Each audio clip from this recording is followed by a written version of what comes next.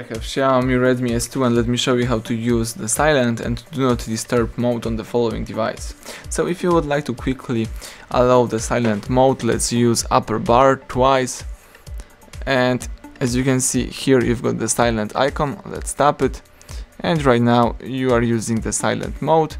If you would like to set up the silent mode or for example use the do not disturb mode, let's hold down the silent icon for a long time, and as you can see the sound and vibration settings pops up right here.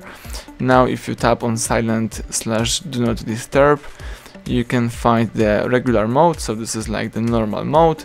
The silent mode, you can schedule use the schedule time to set up when the silent mode should be turned on, or you can choose do not disturb, and here you can allow some incoming calls from some favorite contacts.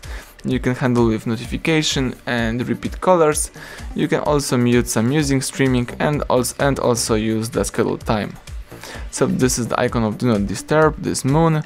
If you would like to go to regular mode, let's tap on regular as well, and now you can use your device in a normal way. Thank you for watching, please subscribe our channel, leave thumbs up under the video.